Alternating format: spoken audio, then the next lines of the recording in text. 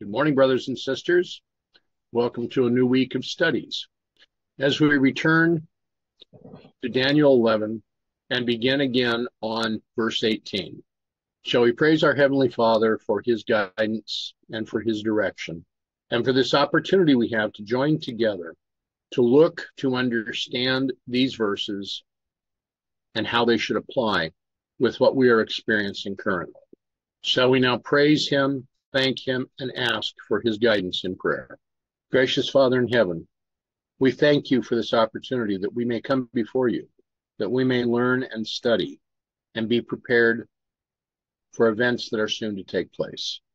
May your will be done in our lives as your will is done in heaven.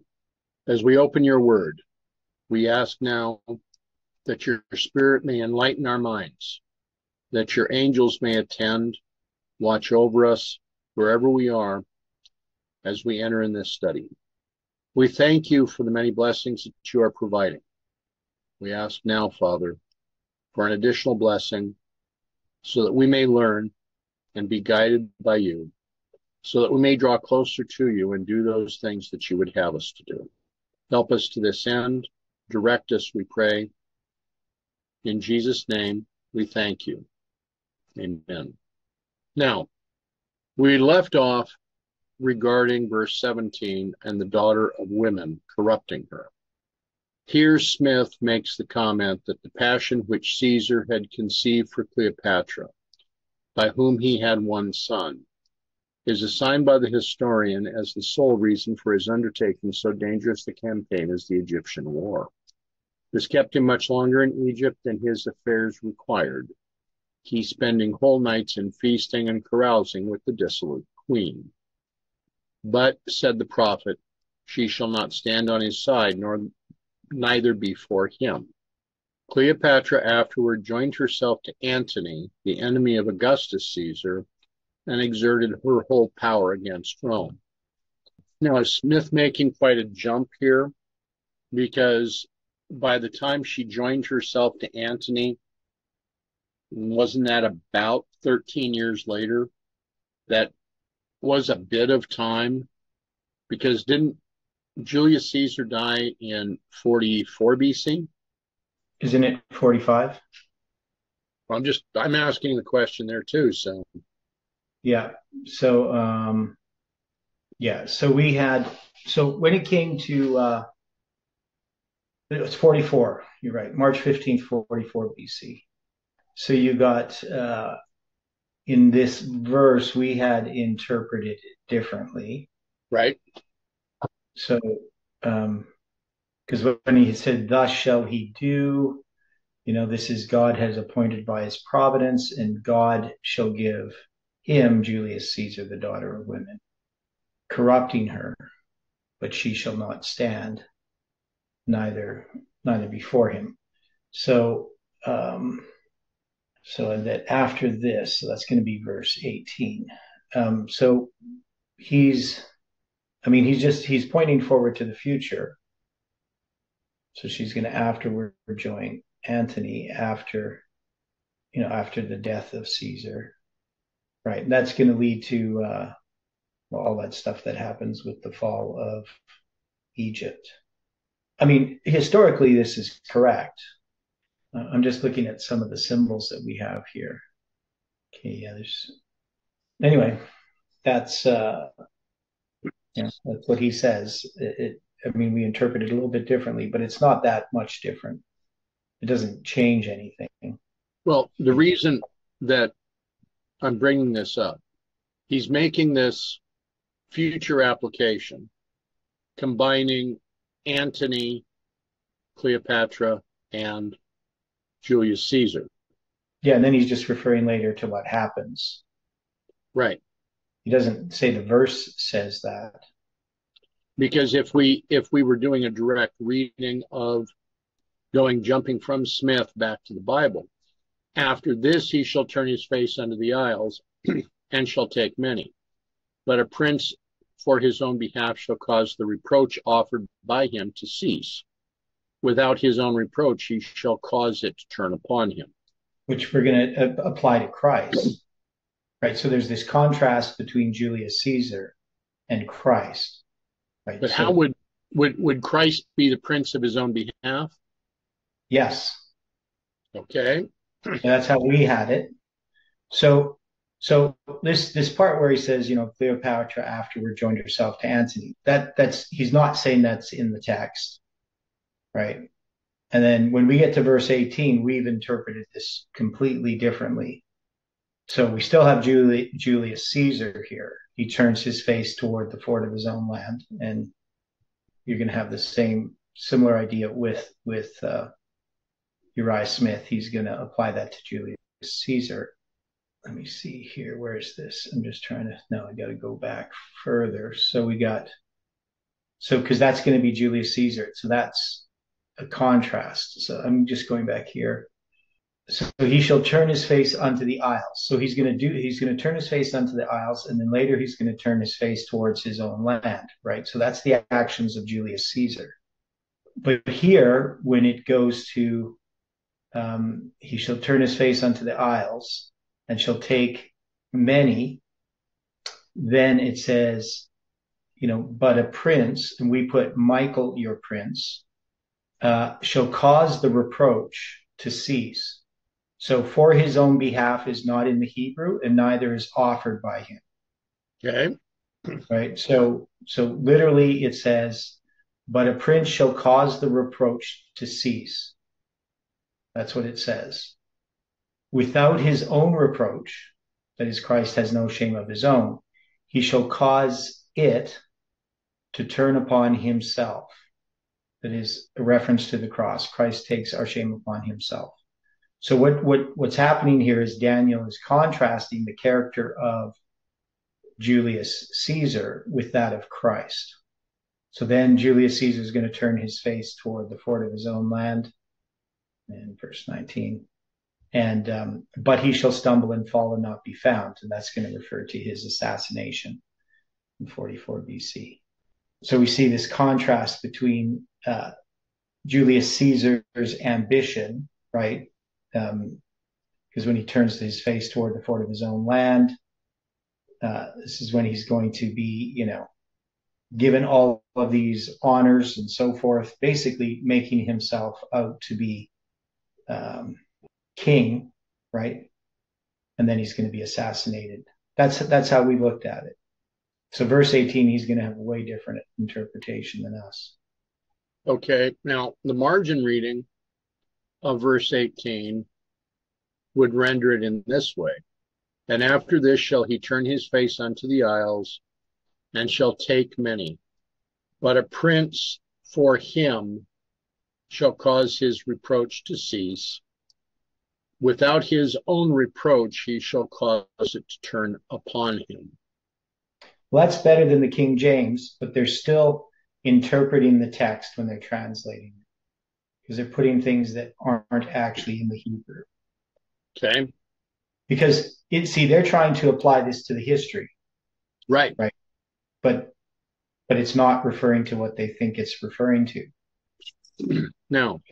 Because it just literally says, that but a prince shall cause the reproach. It's not his reproach, it's the reproach.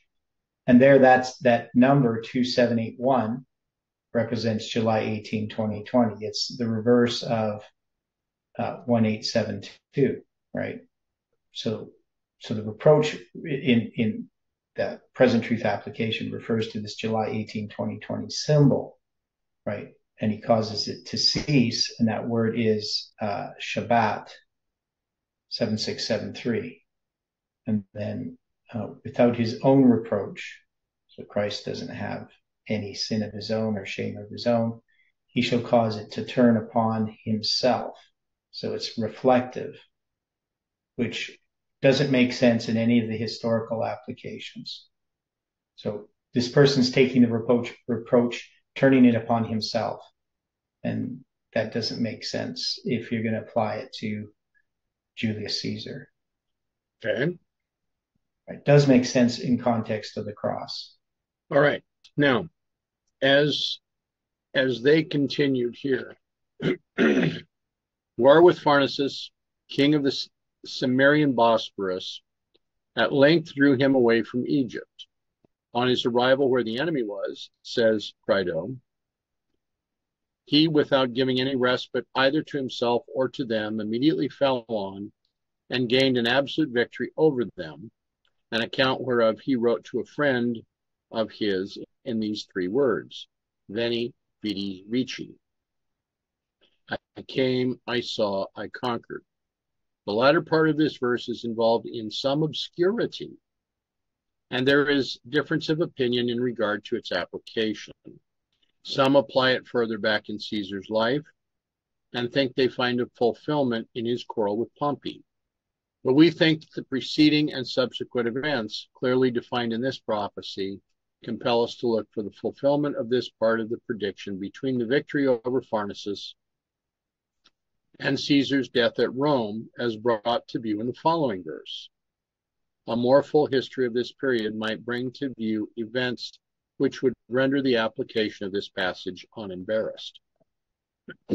Now, his verbiage might have been fine for the 19th century, but it's not really working in today, in what we're looking at today.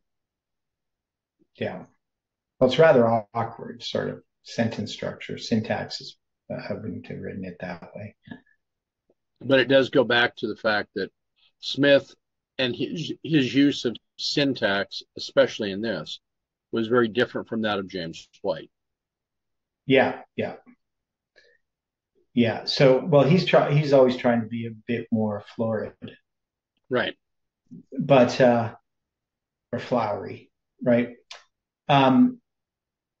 Because florid is a florid way of saying flowery, right?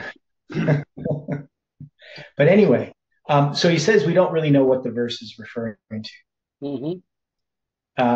But I think it definitely refers to the cross, to Christ. And especially in the context that we do have a prince here referring to Michael. Well, especially if we're applying the margin reading, a prince for him, because Christ died for all, including Julius Caesar. Yeah, except it doesn't say a prince for him in Hebrew. Okay. Right. So that's part of the so they're still trying to interpret it. I think, they could be trying to apply it to Antiochus Epiphanes or something in that sense. I'm not sure. But so it just says, but a prince, and there is no for him or for his own behalf or anything like that. So that's completely added, which they really should have put in italics. Okay, but they didn't. Because it just simply says, a prince shall cause the reproach to cease. That's what it says. Okay. Doesn't have, offered by him or for his own behalf or anything in the Hebrew grammar. The prince is causing the reproach to cease. That's it. That phrase. So, why they add all of this extra stuff there, I don't know. All right. Yeah, because I'm just looking at it here. It's pretty straightforward in the Hebrew. Mm-hmm. And it's really literally, and he, the prince, shall cause the reproach to cease. And shall cause to cease. And shall cause to cease the prince, the reproach. Okay. Just that's the order of it. And he shall cause to cease the prince, the reproach. Okay. All right. It's interesting as we go through this, how these different pronouns are pointing to different people. And when we try to struggle it to make sense in a literal manner, we can go off track so very quickly. Yeah. Well, that's a problem with Hebrew. But here they're putting pronouns in that aren't there. Right. Right. There is no his, there is no him. Right. There's in that. And then and there is when it says his own, he has no reproach himself, right? Or without his own reproach, he shall cause it to turn upon himself. That, and it should be himself because it's reflexive, not upon somebody else. And it's also kind of strange because the only word that is added, according to the translators in the King James, is the it. So shall cause it being added to turn upon him.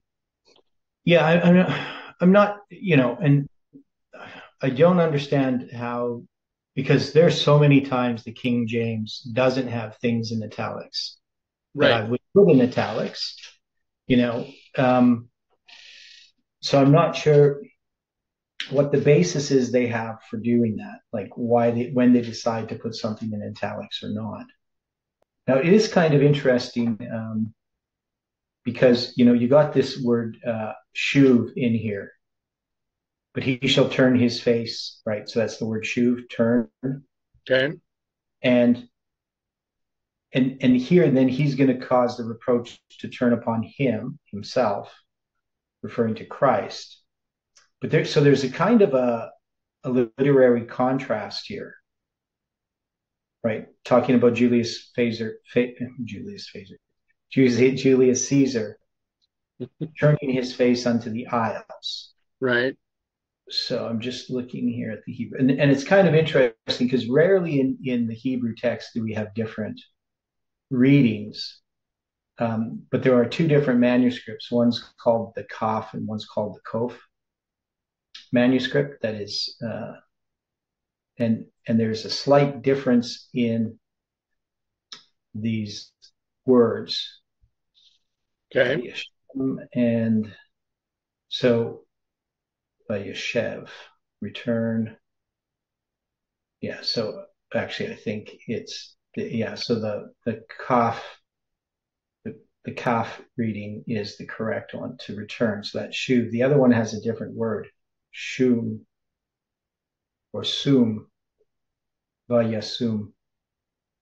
Anyway, it's not going to mean much to you, or vayasem, which is a completely different word. So it doesn't say he shall turn his face unto the isles in one of the manuscripts called the Kof. And then the Kaf one has the shuv. Vayashuv. But anyway, so his face to the coasts, the island, the shore. And then it says, and velakad rabim. So that's just, and shall take many, right? So that's correct.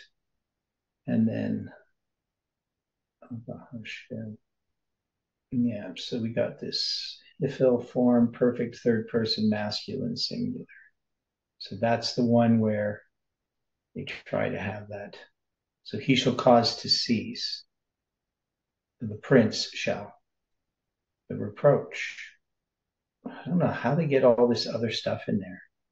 Okay, there's a comment from the chat asking, since the order is, and shall cause to cease the prince, can this be Rome, as in Pilate, ending Christ's life? No, because it doesn't matter the word order. It matters the form of the words. Okay. One causing the cease, the reproach is the prince, right? It's just they put the causing to cease. That is the prince, the reproach. So it's just how they. Now the reproach is in the feminine form because it's from Eve, Of course, right?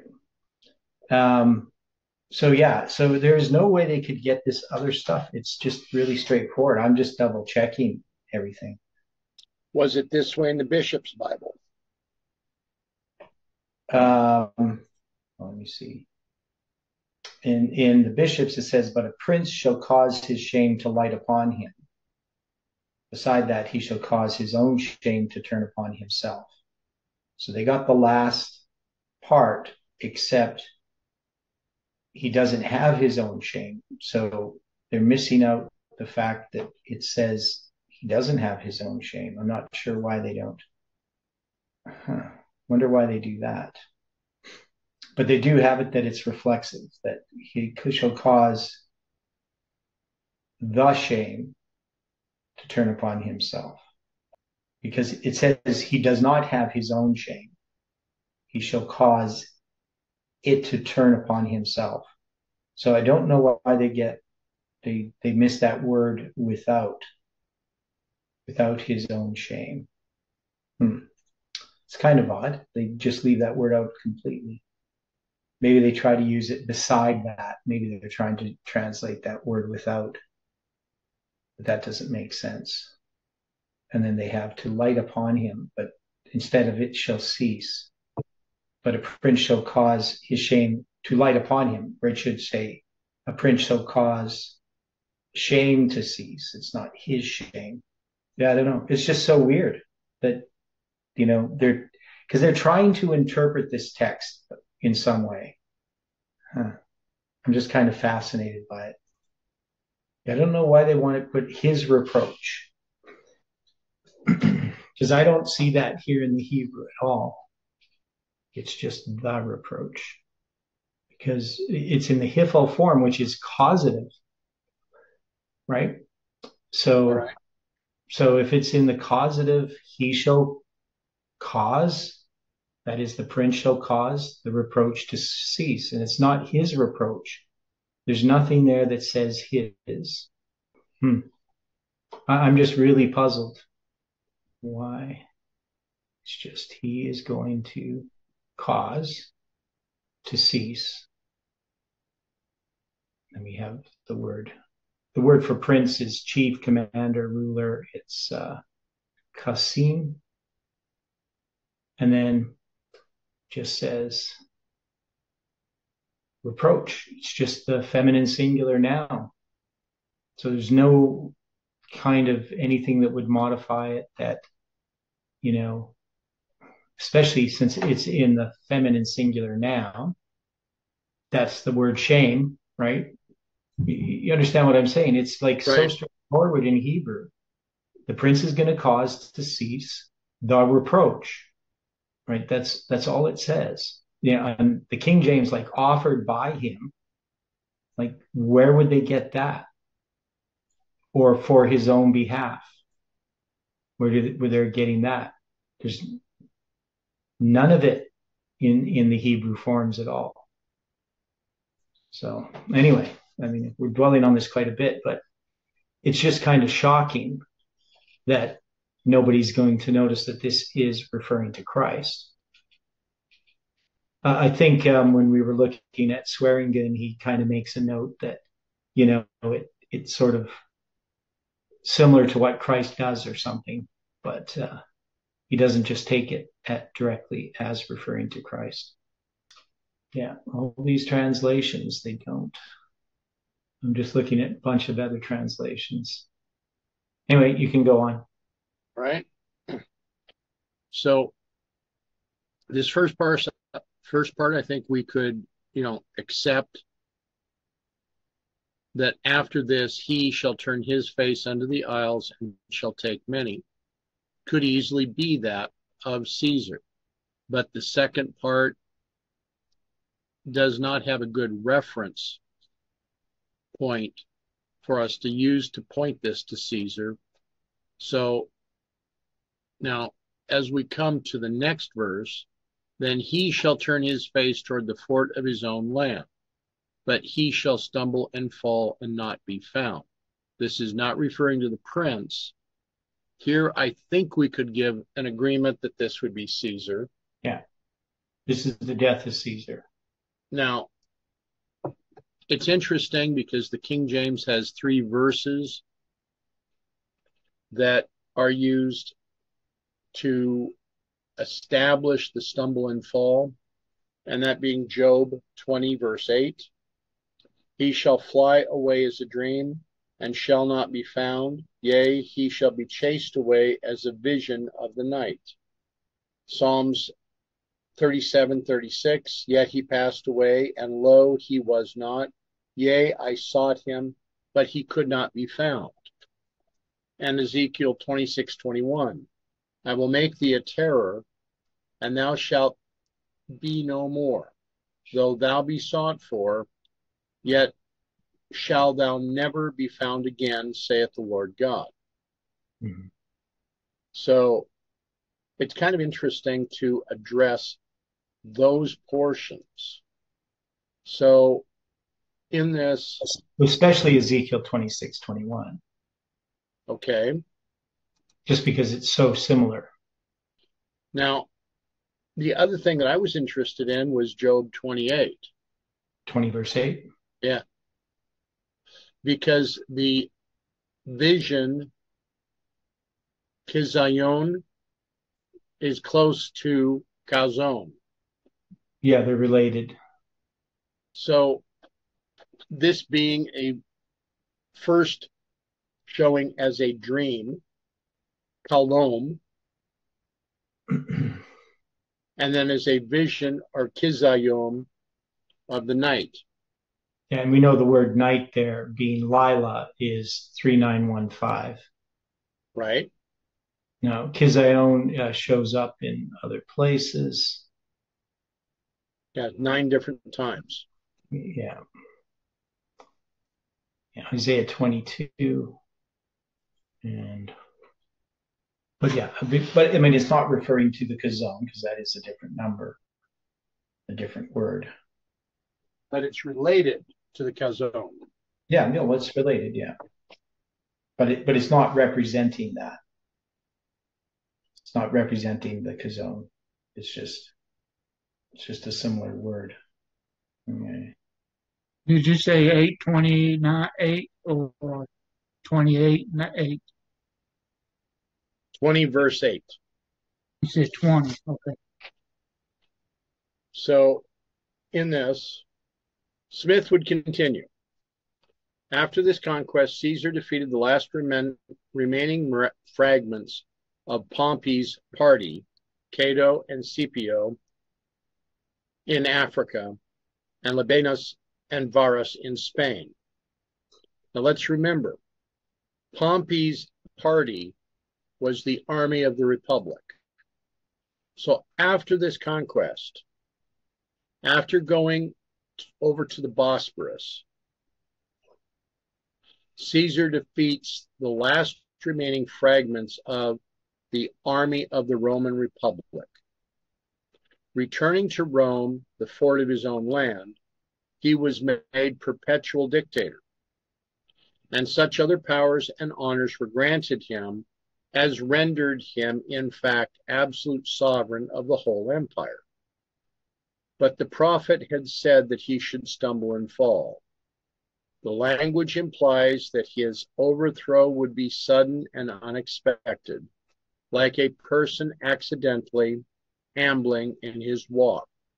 And so this man, who had fought and won 500 battles, taken 1,000 cities, and slain 1,192,000 men, fell not in the din of battle and the hour of strife, but when he thought his pathway was smooth and strewn with flowers, when the danger was supposed to be far away. For taking his seat in the Senate chamber, upon his throne of gold, to receive at the hands of that body the title of king, the dagger of treachery suddenly struck him to the heart. Cassius, Brutus, and other conspirators rushed upon him, and he fell, pierced with 23 wounds. Thus he suddenly stumbled and fell and was not found. Which means he died. Correct. Right, that phrase, because we do have other places where, like Saul, the son of Kish, was taken, and when they sought him, he could not be found. Okay. Let me see. What was that? Okay, that's not the one I was looking at. Is that the one? No, that's when he becomes king. That's not the one I was looking for. Oh, it's Psalm 37, 36. That's the one I was looking at. I've seen the wicked in great power and spreading himself like a green bay tree. Yet he passed away, and lo, he was not. Yeah, I sought him, but he could not be found. So I think that refers to somebody dying. Okay. Anyway, go on.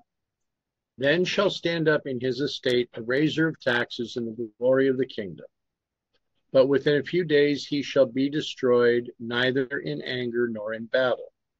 Now, the margin reading would have some differences here, but would also give reference back to Daniel 11:7, which would mean, but out of a branch of her roots shall one stand up in his estate, which shall come with an army, and shall enter into the fortress of the king of the north, and shall deal against them, and shall prevail. Yeah. The emphasis there on standing up in his estate. So it's just the next person that takes that position. Mm-hmm. Right. So it's, I guess the idea there is that this is hereditary. Is that the idea? That could be applied, I would think. Yeah. Okay. So we have Caesar Augustus. So we're dealing with Caesar Augustus, Caesar. It's just that the alternate portions of this margin reading, we can understand that in his place would give reference to someone that replaces Julius Caesar. Mm-hmm.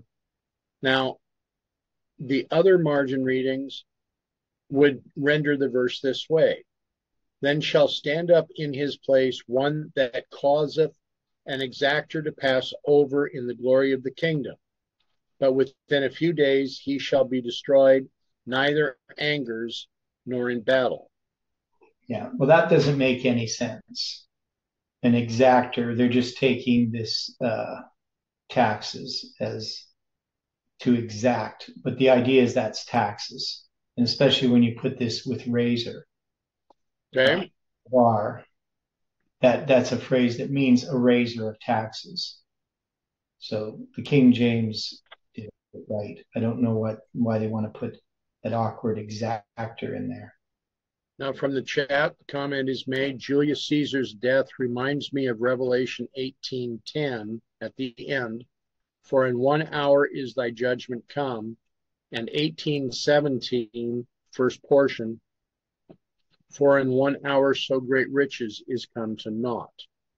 Now, Augustus Caesar succeeded his uncle Julius, by whom he had been adopted as his successor. Being in a distant province, engaged in the study of rhetoric and eloquence, when he heard of his uncle's tragical death, he displayed marked ability in returning to Rome, placing himself at the head of the army and establishing himself the successor to Julius according to his design. He publicly announced his adoption by his uncle and took his name, to which he added that of Octavianus. Combining with Mark Antony and Lepidus to avenge the death of Caesar, they formed what is called the triumvirate form of government. Having subsequently firmly established himself in the empire, the Senate confirmed upon him the title of Augustus, the other members of the triumvirate being now dead, and he as being supreme ruler. Now it's interesting that Smith passes over so much of the history here, because yes, you have the second triumvirate, but he's also very direct, the history is also very direct that second triumvirate fell apart, and Caesar's army then had to go after the others that felt that they were justified in Julius Caesar's death. Just a comment. He was emphatically a raiser of taxes. Luke, in speaking of the events that transpired at the time when Christ was born, says, "And it came to pass in those days that there went out a decree from Caesar Augustus that all the world should be taxed." Luke 2:1. That taxing, which embraced all the world, was an event worthy of notice, and the person who enforced it has certainly a claim to the title of a raiser of taxes above every other competitor. And he stood in the glory of the kingdom. Rome stood in his days at the pinnacle of its greatness and power. The Augustan age is an expression everywhere used to denote the golden age of Roman history. Rome never saw a brighter hour. Peace was promoted, justice maintained, luxury curbed, discipline established, and learning encouraged. In his reign, the temple of Janus was for the third time shut since the foundation of Rome, signifying that all the world was at peace. And at this auspicious hour, our Lord was born in Bethlehem of Judea. After a reign of 44 years, long according to human computation, yet seemingly but a few days to the distant gaze of the prophet, Augustus died, not in anger nor in battle, but peacefully in his bed at Nola, whither he had gone to seek repose and health, AD 14 in the 76th year of his age. Yeah. Now, just a note about, I mean, there's obviously lots of people who raise taxes, but because it's noted in the New Testament, it obviously has to refer to Augustus, especially since all the other things that we have here that connect this to Augustus, because it's after Julius Caesar. Right. There's so many interpretations of Daniel 11 that don't have this as Augustus, but really, well, yeah, because they're still dealing with Antiochus Epiphanes. They don't deal with Rome at all. All of this is just addressing Greece, right? So we move to Rome in our interpretation here. Most commentators don't. They just keep Daniel 11 all as dealing with Greece. So, but it's pretty clear that this interpretation is correct, that we have of this history, that this is referring to Rome and to Augustus Caesar. Now, why was it so important for them to note the closing of the Temple of Janus? For who to note that? Smith. Oh, well, it's referring to the time of peace, but what is it that you want to get at? Well, the comment is being made that this was the third time that this temple was closed. Yeah, so it's the third time they've had peace. But the third time since when? Since Rome was founded, since the temple existed, I guess. Okay. Wasn't that the temple of war? The god of war? No, because the god of war would have been Mars or Apollo. Oh, okay. Yeah, I'm reading here. It says Plutarch in Life of King Numa wrote, Janus also has a temple at Rome with double doors, which they call the gates of war, for it always stands open in time of war, but is closed when peace has come. Yeah, so she's not the god of war or anything, but they have these doors. So it says the temple of Janus tied to in warfare and religious tradition. Yeah, so we're reading the same thing here. Okay. Okay. Yeah, so they have them closing in after the First Punic War. Okay. In 241 BC, and war with the Gauls in northern Italy forced the gates of Janus to reopen, and they did not close again until 29 BC, following the deaths of Antony and Cleopatra. And then it's going to be the third time. Just trying to figure this out.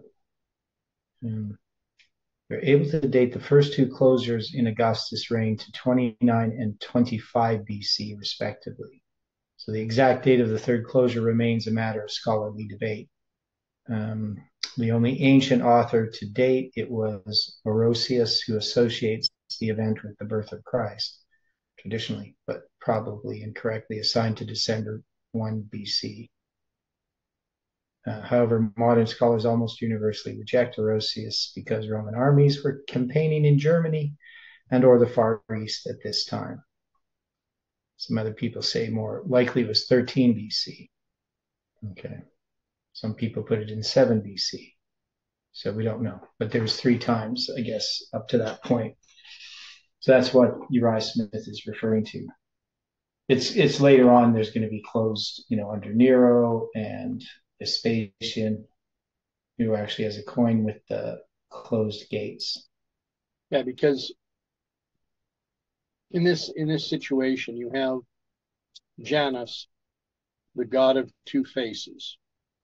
Yeah, well, Janus is what January is named after, by the way. Okay. So, any other thought or comment with what we're looking at here? All right. Now, we segue to the next portion. Published 31st of January of 1871, which on the biblical calendar was the 9th day of the 11th month. So the last document, published on the 2nd day of the 11th month, 2/11, Brother Stephen's birthday, 9th day of the 11th month, 9/11, which I think we're all well aware of. This continues. And in his estate shall stand up a vile person, to whom they shall not give the honor of the kingdom. But he shall come in peaceably and obtain the kingdom by flatteries. Tiberius Caesar next appeared after Augustus Caesar on the Roman throne. He was raised to the consulate in his 28th year. It is recorded that as Augustus was about to nominate his successor, his wife Livia besought him to nominate Tiberius, her son by a former husband. But the emperor said, "Your son is too vile to wear the purple of Rome." And the nomination was given to Agrippa, a very virtuous and much respected Roman citizen. But the prophecy had foreseen that a vile person would succeed Augustus. Agrippa died, and Augustus was again under the necessity of choosing a successor.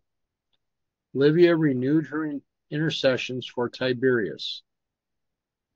And Augustus, weakened by age and sickness, was more easily flattered, and finally consented to nominate as his colleague and his successor that vile young man.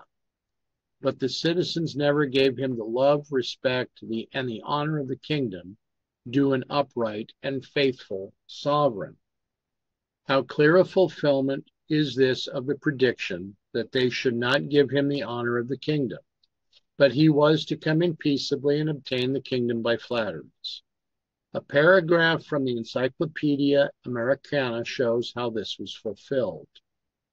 During the remainder of the life of Augustus, he, Tiberius, behaved with great prudence and ability, concluding a war with the Germans in such a manner as to merit a triumph. After the defeat of Varus and his legions, he was sent to check the progress of the victorious Germans, and acted in that war with equal spirit and prudence. On the death of Augustus, he succeeded without opposition to the sovereignty of the empire, which, however, with his characteristic dissimulation, he affected to decline, until repeatedly solicited by the servile Senate. Dissimulation on his part, flattery on the part of the servile Senate, and a possession of the kingdom without opposition. Such were the circumstances attending his ascension to the throne, and as such were the circumstances for which the prophecy called. The person brought to view in the text is called a vile person. Was such the character sustained by Tiberius? Let another paragraph from the encyclopedia answer. Tacitus records the events of his reign, including the suspicious death of Germanicus, and the detestable administration of Sejanus, the poisoning of Drusus, with all the extraordinary mixture of tyranny with occasional wisdom and good sense, which distinguished the conduct of Tiberius until his infamous and dissolute retirement, AD 26, to the Isle of Cons in the Bay of Naples, never to return to Rome. On the death of Livia, AD 29, the only restraint upon his actions and those of the detestable Sejanus was removed, and the destruction of the widow and family of Germanicus followed. At length, the infamous favorite extending his views to the empire itself, Tiberius, informed of his machinations, prepared to encounter him with his favorite weapon, dissimulation.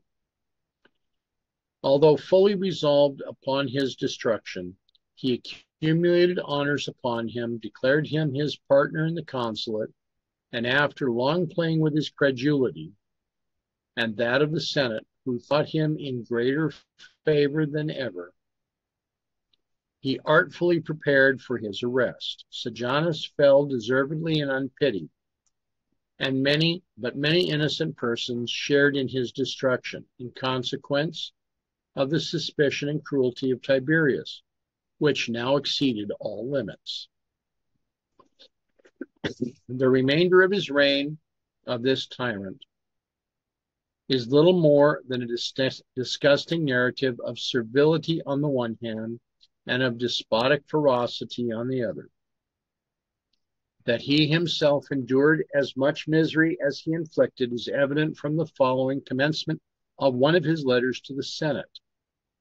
What I shall write to you, conscript fathers, or what I shall not write, or what I should write at all, may the gods and goddesses plague me more than I feel daily that they are doing, if I can tell. What mental torture, observes Tacitus, in reference to this passage, which could extort such a confession. Seneca remarks of Tiberius that he was never intoxicated but once in his life, for he continued in a state of perpetual intoxication from the time he gave himself to drinking to the last moment of his life. Tyranny, hypocrisy, infamous debauchery, and beastly intemperance. If these traits and practices show a man to be vile, Tiberius exhibited that character in disgusting perfection. Doesn't sound like Tiberius had that many friends. Now, the next verse. And with the arms of a flood shall they be overflown from before him, and shall be broken, yea, also the prince of the covenant. Bishop Newton presents the following reading as agreeing better with the original. And the arms of the overflower shall be overflown from before him, and shall be broken. The expressions signify revolution and violence, and in fulfillment we should look for the arms of Tiberius, the overflower, to be overflown, or in other words, for him to suffer a violent death. To show how this was accomplished, we again have recourse to the Encyclopedia Americana article, Tiberius. Acting the hypocrite to the last, he disguised his increasing debility as much as he was able, even affecting to join in the sports and exercises of the soldiers of his guard. At length, leaving his favorite island, the scene of the most disgusting debaucheries, he stopped at a country house near the promontory of Mycenium, where on the 16th of March, 37, he sunk into a lethargy, in which he appeared dead, and Caligula was preparing with a numerous escort to take possession of the empire, when his sudden revival threw them into consternation. At this critical instance, Macro, the Praetorian prefect, caused him to be suffocated with pillows. Thus expired the Emperor Tiberius, in the 78th year of his age and 23rd of his reign, universally execrated.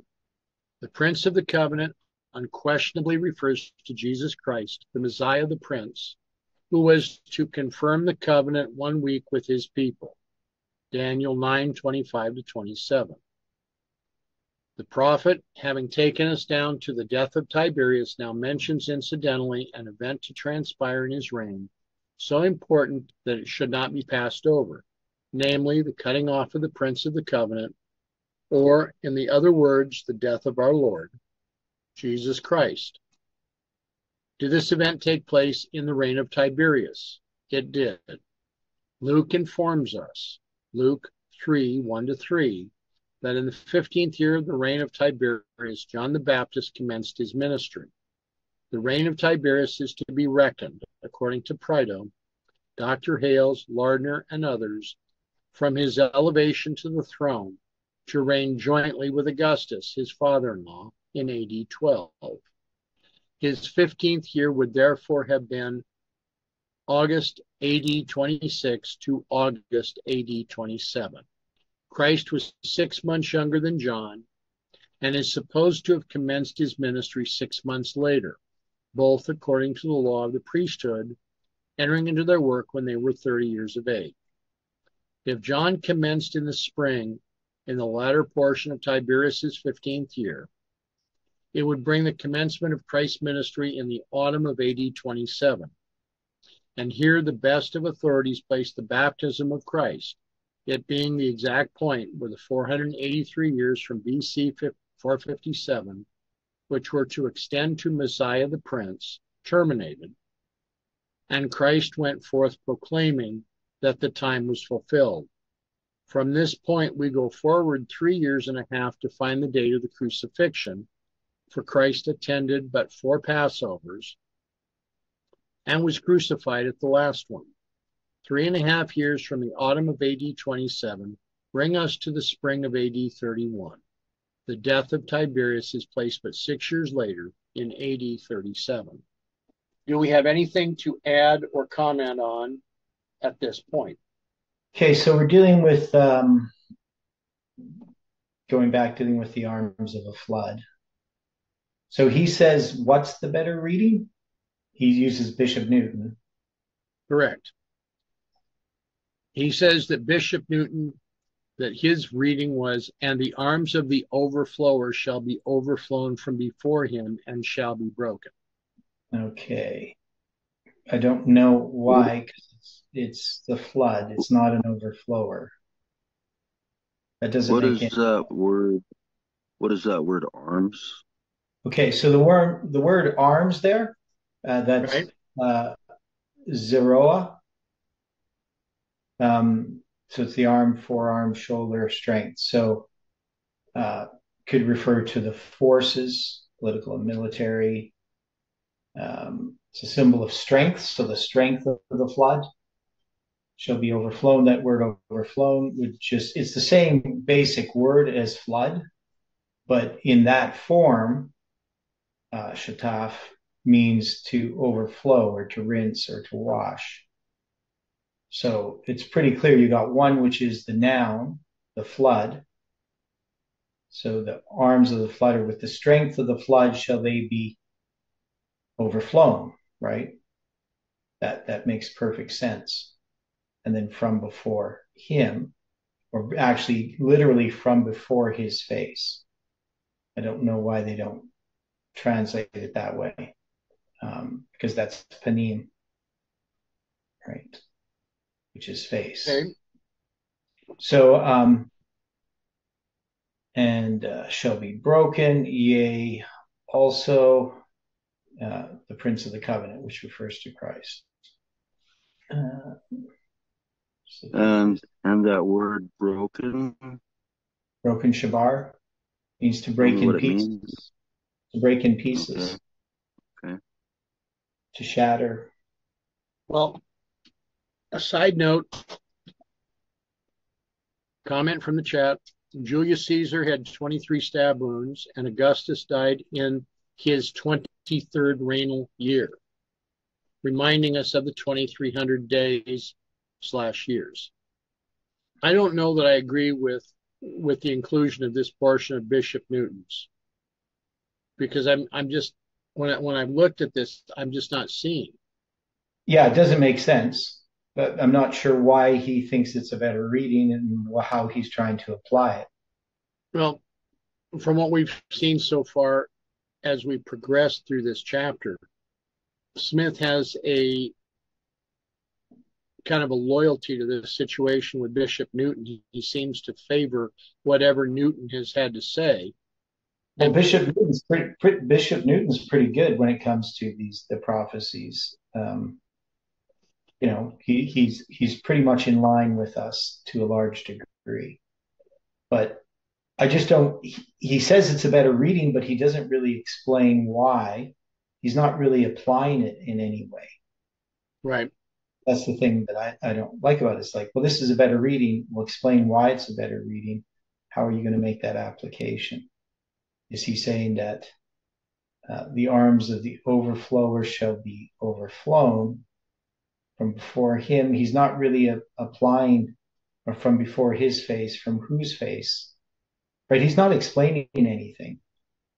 Now we know that the arms of the flood, these are symbols that relate to, the Sunday law, right? The flood.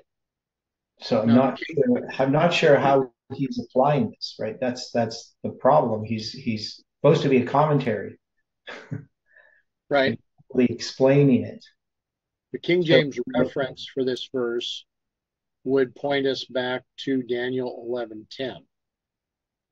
Well, yeah, but the main thing here is when it says the arms of the flood shall we take that as the Jews, and that this is a reference to the destruction of Jerusalem, which he hasn't really addressed. Okay. Now, of course, the destruction of Jerusalem is going to be later, right? But still, that's what's being referenced. And the him is God's face, right? That's God. So the question is, like, at least in my interpretation of this, that this is talking about the destruction of Jerusalem, which is going to be addressed later. And then what they do in the next part, they're going to deal with the Roman Jewish League, which is going to lead up to the destruction of Jerusalem. So this is a repeat and enlarge, right? Okay. But I think part of the problem that people have when they go through Daniel 11, one is they think that it's always just continuous, that they don't recognize these references, back and forth, and why these references are back and forth, and why we get this repeat and enlarge, because they don't understand the purpose of the vision itself. All they're doing is they're trying to find, okay, how do we apply this? Can we fit this in somewhere with history? And that's not what we're doing. We're trying to understand it, the purpose of it, because it's not just given to us to know a bunch of details of the history of the intertestamental period.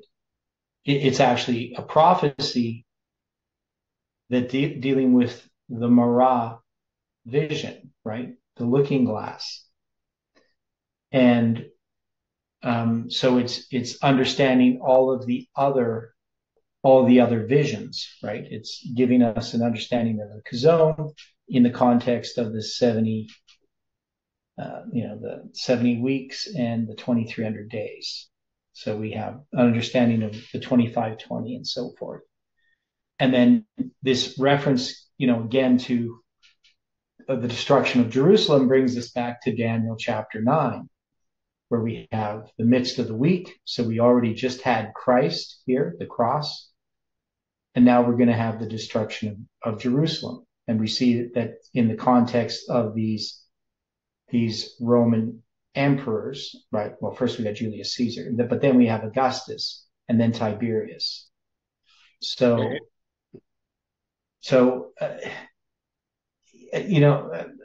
I often say I'm disappointed. It's just that there's so much here that Uriah Smith is missing. But it's Seventh-day Adventists and Christians in general have missed so much in Daniel chapter 11 because they don't understand the 25-20. They don't understand the prophetic periods. Right. The thing is, Adventists had the opportunity, but of course it's going to be, hidden. Now it's hidden partly because of the spiritual condition of the church. It wouldn't have been hidden had God's people continued to understand the foundation. Right? It's hidden because, people reject it. So God hid it so it could be seen in our time. So, yeah, there's so much that they miss. So this has to be referring to the destruction of Jerusalem. I especially think of Louis Weir's writings. They kicked him out and then reinstated him, but the rejection. I don't think I believe they did give. I think you're getting mixed took away with his. M.L. Andreasen. Oh, M.L. Andreasen okay. reinstated his credentials after he died. But Louis F. Weir just removed his credentials. Well, is that how they tried to prevent him from coming to the conference? I don't know. Or did they? Yeah. Yeah. Anyway, yeah, they rejected that. They would have had 1989 or 87. 1989. They would have recognized. 89. Yeah. Yeah. No, there's so much that we have missed from God's word. And for whatever reason, man just has not been willing to receive light. But we know that the overflowing refers to the destruction of Jerusalem. And it's typical of the Sunday law in our history. Okay. Now, when causes a question if, and I see that kind of the overflowing scourge, the Sunday law. Mm-hmm. So what is the strength of the power there that will be broken? Or the power, the arms, the strength. Yeah, the arms of the flood. That's the strength of the flood shall overflow. That is, that Jerusalem is going to be destroyed. That's all that's saying. It's just right. So with the arms, I'm thinking present truth application is there. I'm thinking present truth application is there one like parallel with the Sunday law? Well, it's the Sunday law. Like a flood.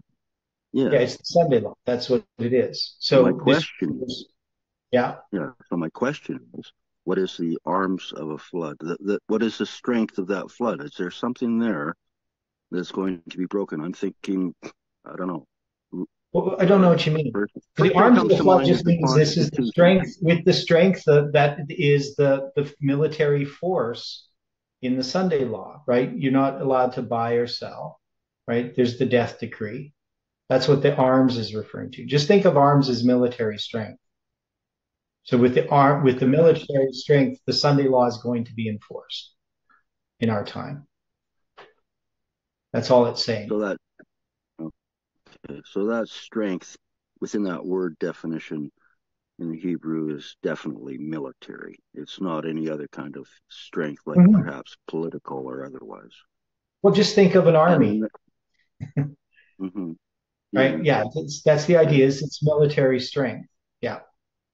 And then the word broken, you said pieces. Was there a fracturing of power when that happened, or was it just went to the next guy? Well, this is the destruction of Jerusalem.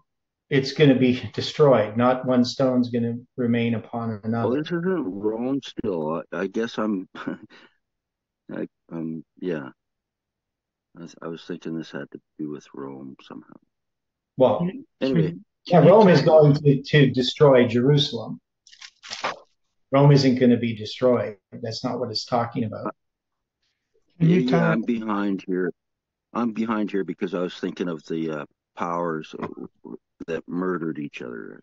The guys there, I can't remember their names at the time, but you were talking about someone getting murdered with pillows, and Oh, by the way, 187, someone told me about it being the police code for murder in California. Mm-hmm. That was interesting. I didn't know that. Can you tie that verse with 15 and 16 or 11? What are you asking? Can you tie that 22 with 15 and 16 of chapter 11? Both of them are Sunday law, right? Talking about the Sunday law overflow. So you're wanting to tie verse 22. Can you tie it? I didn't say. Okay, no, I'm Ted, asking. yeah. I'm trying to make the No, application. So the not king, that I know of.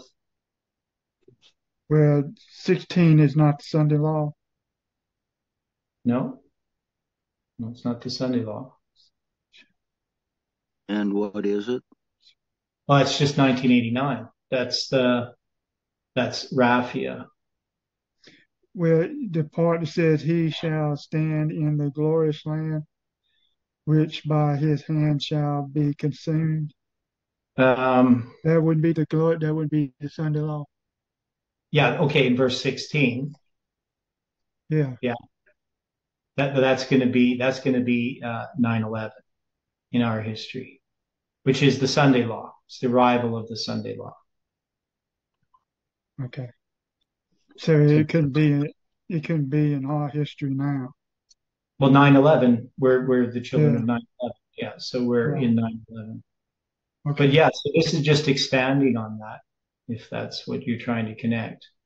Yeah, I was trying to figure it out. But this is referring, I mean, because you're looking at the present truth application. So in the present truth application, the flood refers to the Sunday law. Right. Right. That I sure need to review that again, how 9/11 is the Sunday law. Is there a short, quick couple sentences? Really simple. So 9/11 is Revelation 18. Mighty angel of the Revelation 18 comes down at the Sunday law. That's how Ellen White applies it. Yeah, like I say, I'm going to have to review that. Revelation 18. Yeah, the mighty angel of Revelation 18 came down at 9/11. And how do we apply that again? How do we figure that out? Well, that's the whole basis of our message. I think one of them quotes has got to do with New York, ain't it? Where she talks about the building. That's Mark's 9/11, but the idea is that it's the second angel's message arrives, right? It's the fourth angel, which is the second angel's message. And we apply that 9/11 has two different applications. It's the empowerment of the first angel's message, so it lines up with August 11th, 1840. And then it's also the arrival of the second angel, so it lines up with the first day of the first month in 1844, April 19th. So the whole basis, like since 2016, we had 9/11, midnight cry, Sunday law was our line. But we recognize that 9/11 is, when we zoom into it, we have this other line, which is, all the details. Ellen White had the mighty angel of Revelation 18 as just the next waymark, right? The Sunday law is the next thing. But we see that as we approach the Sunday law, it becomes more detailed. So 9/11 marks the beginning of the Sunday law, because it's when the mighty angel of Revelation 18 came down. Does that help? It puts me on the right track, yeah. Okay.